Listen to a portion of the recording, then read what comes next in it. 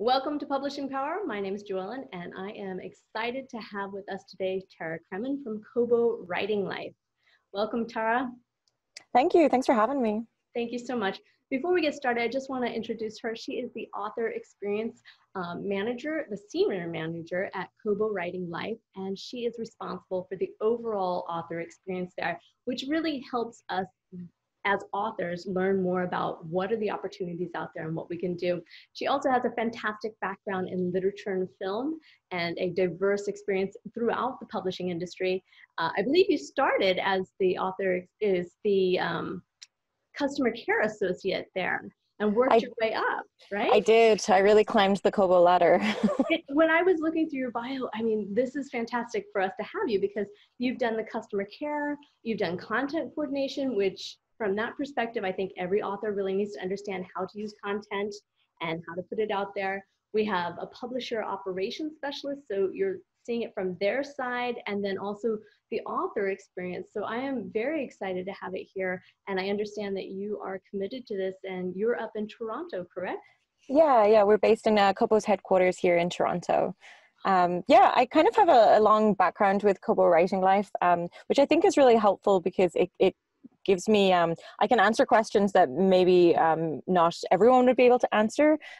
From spending some years, cracking open EPUB files and trying to fix them, from dealing kind of on an author being the first line when it comes to like author emails and things like that. So I'm able to use that in this kind of author experience role and kind of keep going forward and getting like direct feedback from authors. Like that's my favorite part of this job. And, well, I think it not only from the experience of the company, but from the experience of self-publishing in itself. So much has happened in the last decade and in the last 7-10 years you've been around that it's hard to explain how much we evolve, not only annually, but even month to month. So that's why I really wanted to get you on here to kind of tell us about the basics and then also to share with us any of the new stuff that's coming up, or what are the new opportunities out there, because I know that I can't keep up and I'm sure new authors are struggling with that. And then even the old hands out there, the authors who are published and keep going, it's really continual learning curve there to stick in. So could you just tell us about Kobo Writing Life and what it is for authors in general? Sure. So Kobo Writing Life will be turning 8 this year, which is kind of a long time in indie standards. As you said, things change at a ferocious speed. So it's the self-publishing platform for Kobo.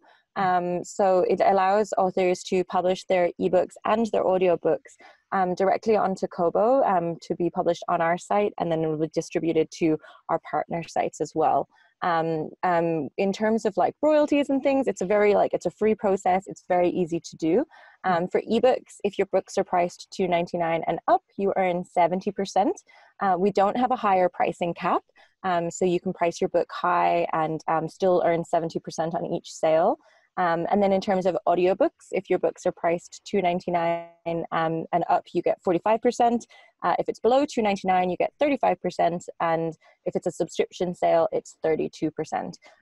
So the real reason to kind of come to Kobo Direct is that you're earning a lot of, you're earning more on each sale because you're not really giving up an aggregator fee. And we have a lot of features that we can make available to our authors to try and help those that come direct to us.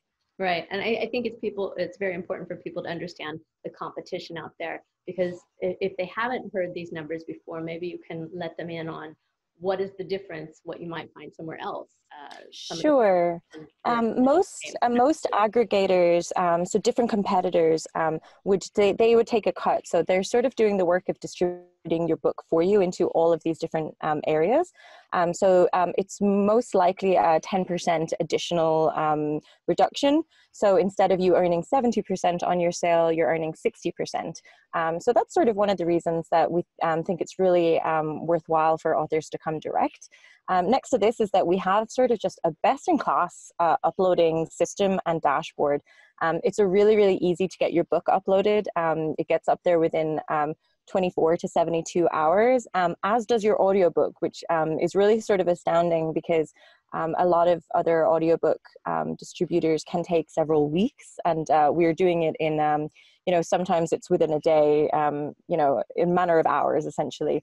So yeah, it's really, really fast. We have a dashboard that shows you the sort of up-to-date daily sales on a global scale. So we have this great little map where you can see like little dots pop up to where your sales are, to just sort of give you a perspective. Because Kobo really is, our authors sometimes tend to focus on North America when it comes to independent publishing. But Kobo being a Canadian company, Canada is our biggest market. But our next biggest market would be France, because we have a really great partner in France called Fnac, who's been partnered with Kobo since basically day one. And so we have a lot of key partnerships in different countries. So we see authors reporting sales in different areas that they wouldn't have easily been able to get a foothold into. Right, right. And I think that's important to realize, is where you're out there and how you're getting it. So if someone was going to come in, what can you just kind of give us a brief idea of, we log in, we upload, do we have to have it formatted? Does it format for me? How far does it distribute? Just, Sure. walk through the step by step.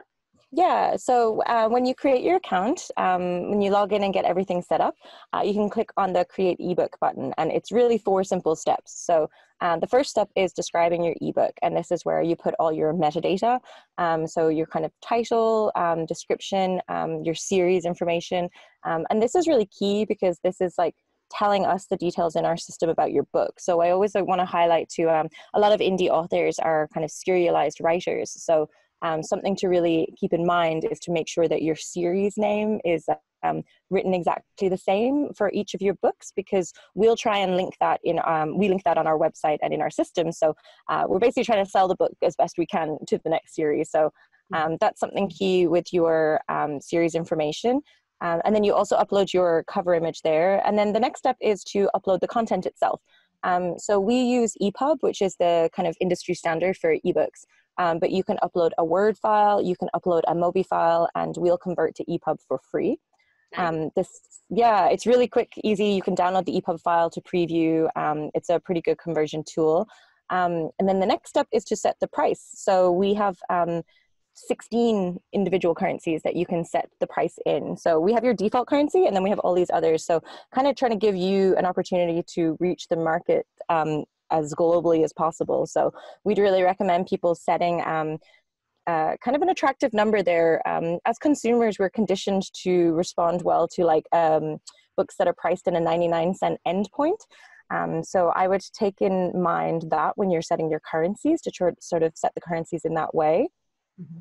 And then the final step after that is to select your rights and distribution. So you can select your DRM, which is your digital rights management. So you can enable that or disable that. You can choose the territories that you'd like to publish in. So if you have the rights everywhere, you can choose worldwide. Perhaps you only want to publish this book in the US, you can do that too by selecting them. And then we have a couple of other distribution options after that. So you can distribute to our subscription service that's called Kobo Plus. It's non-exclusive, and it's just available in Belgium and the Netherlands for our customers. And then you can also distribute to libraries in this section as well by setting a library price. And then you can publish your book. It's very easy. I know it sounds long because I was just describing things in length, but it is really, really 4 quick steps. And you have the option to set a pre-order as far ahead as you like. We don't have any limitations on future pre-order dates, and that goes with audiobooks as well. That's great. So you can put it up there and then kind of build up a little launch to get it. Yeah, and it's a really great marketing tool to have a pre-order, and you can kind of pre-order your or kind of market your book before it's even out. And it also, as all of the sales are generated on your on-sale date, it's a great boost in our store. So it really increases your temperature and your visibility because you're getting all of these sales in one go. And also it looks nice in your dashboard because you just get a big jump of sales. Yeah, everyone's going, yeah, we love you. So exactly. That's really good.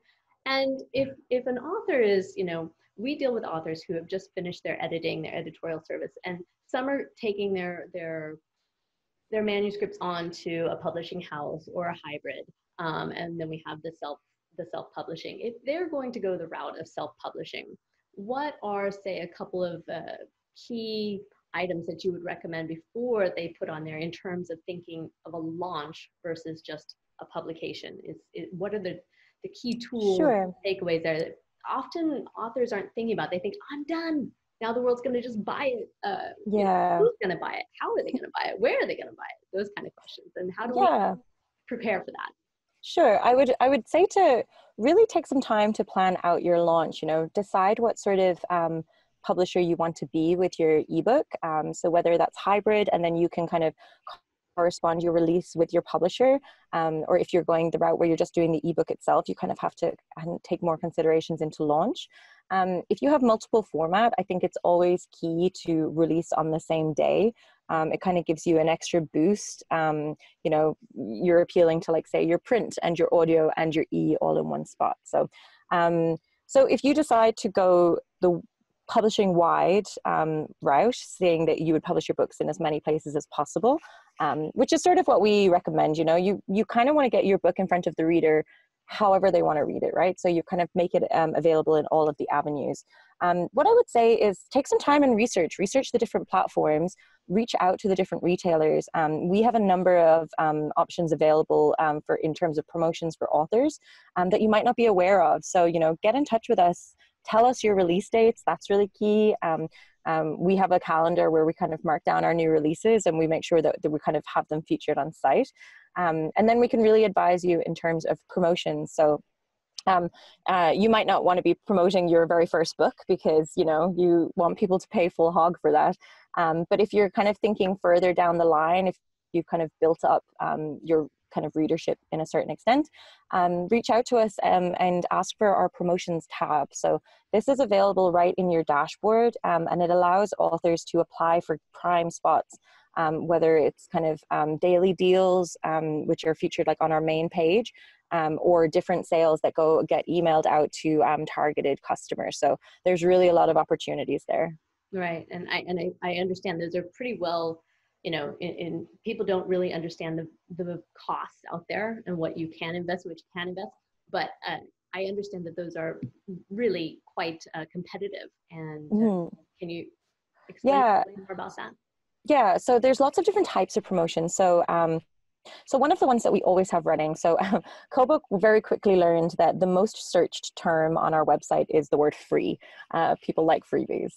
So to counter that, we're sort of redirecting all of the traffic to this curated free page with Kobo Writing Life authors.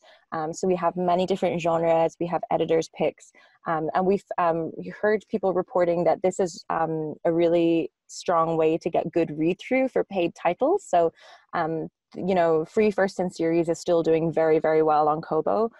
We have a price scheduling tool also that allows you to change the price for a certain amount of time. You can set up however long you'd like to do this. So say if you had a BookBub and you also want to try and boost that on Kobo, if you have a free BookBub, you can also set your book to free and then try and apply for a promotion that would suit you to get featured on our free page on our website. So you're just sort of like trying to doubly boost the things that you're doing. Yeah. So that's one thing, which may not be helpful for a brand new author because, again, you don't want to give your book away for free. But I'm trying to thinking of people that have like longer term series, you don't want to kind of cannibalize any sales. And other promotions that we have available are, we do what we call a buy more, save more, that can be multi-author. Right. So to a customer, this looks like buy one, get one free, or, buy two, get one free, or however it is.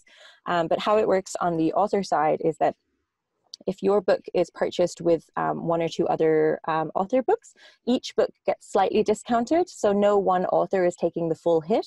And then the customer is able to kind of purchase the books together, but you're still earning a little bit more than you would if you were kind of reducing that file itself. So that's one of the promotions that we have. Like I mentioned, we have our daily deal feature, which can be a prime spot. So some of our promotions require upfront costs. So depending on the spot, it can be $5 up to $100. So if you're kind of new to Kobo and trying to get your footing, you might not want to pay upfront, which is completely reasonable. So because of that, we also have a secondary way to kind of help with promotions where you would give up an extra 10% of your COGS. So instead of earning 70% on Kobo, you would earn 60% because you're in this specific promotion. And that's the one that I would say for new authors to go down, because you're not losing anything up front. It just depends on the promotion. So if you go through the promo tab, you'll be able to see them. So it would just be a COGS reduced promotion versus an upfront cost. So. Yeah, I think that's great, because I mean, and the good thing is that those packages that you're talking about, those are all similar genre. Are they do you have recommended as a group that this is recommended, or do they just freely shop and buy what they like? Check it out. On the customer side, you mean? Yes. Yeah, they're always specifically targeted. So if it's so right now we have a buy more save more that's for sci-fi. So there'll be an email going out to like sci-fi readers in these specific English language geos. And that's who we'll be targeting. Sometimes we have specific, Australia Day promotion. So that will go to like our Australian geos. So yeah, they are very targeted to customers that are interested in promotions. That's great. And I think that's a really hard thing for an author individually to do, is to understand, how do I connect in with people already in that same genre? Because people do understand, okay, make my book cover look similar, use my keywords to be similar, but how do you get to the audience? How do you crack that? And this is a fantastic way of doing that. And you had mentioned a couple of times, and I want to make sure we talk about this, was audiobooks, because audiobooks have been around a while, and yet they still feel very new. Same as podcasting, it's been around for a while, but it still feels very new. Can you tell us a little bit more of how that works with Kobo? Sure. I know. I keep kind of referring to audiobooks as like, oh, they're the new audiobooks. I'm like, books on tape have existed for decades. This isn't a new format, but in terms of the digital landscape, it is new. So Kobo launched audiobooks in 2017. So 3 years now that we're in 2020. And Kobo Writing Life launched our direct audiobook upload in September. So it's kind of a slow rollout to authors. So if you have an audiobook and you don't see the audiobook button, shoot us an email at writinglife@kobo.com and we'll set it up for you. So we're basically trying to mimic the ebook experience and make it as easy as possible. So if you already have a finished audiobook file, you can upload this directly onto Kobo. So you can enter all of your metadata and details, your author name, your narrator, your squarified image. If you don't have a square image, we'll adjust it for you. And then this is like my nerdy publisher operations background getting me really excited. But my favorite feature is the upload process. So it's really easy. It's a drag and drop from your audio files. And what Kobo learned when we moved into the audiobook realm was that there's no standard for audiobooks. So there's no rules really. It's kind of like the Wild West in terms of publishing. It kind of feels like ebooks did like 10 or 12 years ago, So there's no standard format for a table of contents. So when Kobo was kind of getting all of these books, we were getting books that used to be books on tape. So like one file would be 4 chapters, and then that's not a great listening experience for the customer to be able to browse through. So yeah, we were trying to figure out how we can solve these problems for indie authors and make it as easy as possible. So, we recommend like each file should be its own chapter, and then you just drag and drop them and you can reorder them, and that actually creates the table of content itself. And within the Kobo Writing Life site, you can change the titles, you can listen to the file to make sure you've uploaded the right one. But yeah, no, I really like that you can kind of drag and drop it around. Just like I mentioned, which is sort of a differentiator from some other audiobook platforms, is that we allow you to create a pre-order. And again, there's no limitation to how far ahead that you can set the pre-order. And you also have complete control over your pricing. So you can set the price in up to 16 currencies. So the same currencies that you can with ebooks. We'll never set the price for you. So that's sort of just something that we really wanted to offer the authors. We wanted to give them as much control as possible over this because, audiobooks are really expensive, and we want you to get your money's worth from them. And yeah, with that in mind, we're hoping to integrate our promotions tool with audiobooks soon. That's kind of like our next project. But in the meantime, we have audiobook promotions that we're running outside of the tool. So if you're interested, let us know. I think we're gathering for some romance audiobooks for February, because February is the most romantic month. So yeah, there's stuff that we're doing. So like, let us know about your audiobooks. Basically, don't be afraid to tell us about anything you're releasing and what you're doing. We want to help. No, this is great. This is fantastic. And it's still pretty interesting to see what people will try for the audiobooks. And Mm-hmm. we've talked to a lot of people who produce audiobooks and create that public professionally. And I think it's fantastic what's available, but it's just another advantage. You know, it's you have your book, you have your ebook, you have your audiobook, and it just gives you so much more validity, I think. So Yeah, it and really, you're opening up to another audience. What we noticed at Kobo is that our customers for ebooks and audiobooks aren't the same. You know, our ebooks are sort of older women, where we find our audiobooks are younger men. So that's been sort of like interesting from a sociological perspective, that we're just like, oh, this is like, you know, kind of two different people. So you never know, your audiobook might appeal to a whole new demographic that didn't previously, you know, even know that it was interested in it. exactly. And there's no way to know that until you get those demographics out there and Exactly. that information back. And I understand on the dashboard, we're getting a lot of the information of who's buying and where and what. So that's very advantageous. Yeah, yeah. I mean, it doesn't tell you specifically, you know, you can't tell if your next door neighbor's bought your book, but it'll tell you your book's been sold in Canada. Exactly. Mom, you said you were going to buy my book and you didn't.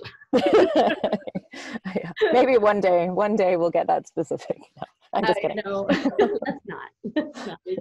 It's all very crazy out there. If somebody's planning and they've got their book ready and they're planning, you know, how soon do they need to get their account set up once they get it in? And then what should, you know, the steps before and after they get it in there, what can they connect Kobo to, Mhm. you know, does it go into their social media and different things like that to help them promote and make it easier on their behalf? Yeah, that's a great note actually, is that if you're kind of publishing wide on a lot of platforms, I would really say be sure that you're using links to all of the retailers that you're on. Um, Draft to Digital have a very good universal linking tool, so you could just use one link if you wanted. But what I would say is, you know, it kind of depends on your schedule. If well, firstly, you know, set up your plan for the year. How many books are you going to publish? You know, what's your writing schedule? You know, some of our authors publish 30 books in one year, which is absolutely insane, and I don't know how they do it, but some of them publish 2 books in a year. And it's always like, you know, it depends on your own schedule. You know, your readers are going to be loyal to your books. And as long as you're kind of on schedule with it, whether it's twice a year or whether it's twice a month, they'll respond well to that. So what I would say first off is to make sure you have your schedule. If you have your schedule laid out, you have your cover image, then maybe publish your book and put it up as a pre-order. You can put all of them up if you want. You could do a cover reveal. We've seen authors doing that. So they put up, you know, a pre-order for their book that's out next year with like a cover reveal slowly coming. So it really does depend on what you kind of want to do as an author. And then once you have kind of your books up as pre-order like that, start looking at your website, making sure that you're including links to where everything's going. When you're sharing on social, are you sharing links to all your retailers? And then maybe find out where your readers are reading. You know, author newsletters are really key. Mailing lists are really kind of your bread and butter. Can you do a survey and find out, you know, how many readers do you have in these different areas? And then you can kind of, you know, some newsletter companies allow you to sort of split up your readers. So, you know, you could target just Kobo readers that, you know, read your book. So, and if you ever wanted to offer kind of like a reward for signing up to your newsletter, we're happy to make promo codes for any author so they can have a little kind of little thank you to a customer. It could be like a little bonus story, you know, anything you want, or it could just be a freebie for one of your books. But yeah, we find that that's really good for reading engagement with a newsletter. Right. Having a call to action. Okay, we got the information for you. Now what do we do? And for the authors who aren't really familiar out there, you need to decide what you want your authors to do. And it's not simply love me, read my book, buy more. It's become engaged, because this audience, they bring in their friends, they bring in their family, they talk, and it starts a movement. And also by expanding, as you mentioned, within the genres on Kobo, we really have the opportunity to expand and to learn what else is out there, and to be included in that overall process and get more Yeah. information. So, you know, call to actions and having a coupon code, that's brilliant. That's brilliant, because that's a lot of marketing and behind the scenes stuff that, you know, most people just go, ugh, what is that? You know, it's hard enough with a MailChimp or whatever. but Exactly. to have it already done for you, I think that's brilliant. And you can easily put that up on your social media and get going. Absolutely. We want to try and take the pain out of these things for you and do as much as possible. And also promo codes are really good because you don't have to worry about price matching, because I know that that can be a real concern. You're having to juggle like all these different retailers. So, you know, it's full price and you're just offering whatever discount you would like on that book. Exactly, exactly. So that's great. And Kobo Writing Life, so as this platform, has a blog, and they also have a newsletter to let more people know about these things. Should they sign up, just get the account first? And does that include the newsletter? Or how can they get involved first? Because I know some are still writing, some are done, some are. So Yeah. All of our automated emails that you get whenever you publish a book or anything like that, there are links to the blog. And we would say find us on whatever social platform that you use. We're on all of them. So if you don't like Facebook, you can find us on Instagram or YouTube. We also have a podcast, you know, if that's how you ingest your media, which you do because you're listening to a podcast right now. But it's just a weekly podcast called the Kobo Writing Life podcast as well, where we kind of try and share news updates and interviews with authors. Awesome, awesome. And I do encourage you to go and check that out. I have been following you. I actually picked up some of your blog posts, which I guess were a couple years back as you were working with that content coordinator, I guess. And it's really great. There's so much information out there. And I do encourage everyone to decide what is the most, not the most prolific, but the most valid information out there, the real experts, because there is just too many people out there claiming to be gurus and have this experience. And I really don't, for me, I just think if you haven't been around for the last decade, then Yeah. you really are just throwing out the newest and greatest, and it doesn't work for everyone. And you really, there's new tools, but those who have audiences and platforms established, they know their people. And as you said, you know, if they're a young male listening to an audiobook, or an older woman like myself with her Kindle, you know, it's Or your Kobo. yeah, or your Kobo, exactly. Exactly. Sorry. No, it's okay. But you know, it's just, well, and most of it's on my phone now. I don't even know where it's coming from. It's just, you know, how do I download this and how do I get to it? That really take the opportunity and get in there and enjoy it. Was there anything else that you wanted to add that perhaps I've overlooked that a new person would want to know, a little tidbit of, you know, I always call them the gold nuggets that they walk away with? Because, you know, you can go to a whole conference, you can go to a webinar, but as long as you just take away that one small bit of information that works for you, you Yeah. can say the rest because it's overload. We have too much information in the world. But that one little bit that if you can put into action right now, and it makes a huge difference for you, then you can always come back later for the rest. Yeah, I think it would be to think about Kobo outside of America and North America and kind of think about us on a global scale. And in terms of your pricing, to kind of really look at your pricing and do some research into the different currency options. You know, are you leaving money on the table by pricing too low in euro? You know, are you not setting the right Australian dollar price? So that would really be my number one sort of practical tool. And then on the other side of things that I've kind of mentioned a few times, please don't be scared to reach out to us because we love hearing from people and we want to help everyone's kind of growth on Kobo. It is so nice to hear real people, you know, humans who answer the phone or the chat or the emails and get back to you. And that's something we emphasize here. And I really love that. And it was so easy to get hold of you. It was so easy to reach out. I'm all over the internet, you know.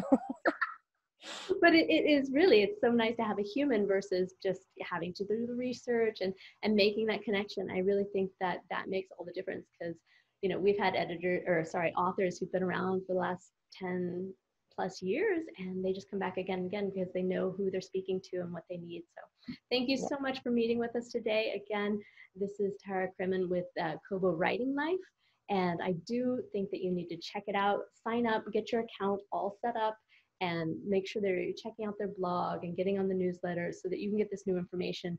They have a strong, long history of success and publications of some of the best, most prolific authors out there. I've been listening to their different podcasts and their success with you, and it's really a great you know, it's a way to mentor yourself into this, to get to the next level, and to understand that, you know, it's not just writing part. Now you've got to take on the harder stuff, and this is part of it, but this is the next step in that launching. Thank you so much for coming today. Thanks for Awesome. speaking with us. Oh, thank you very much. My pleasure. Have a great day.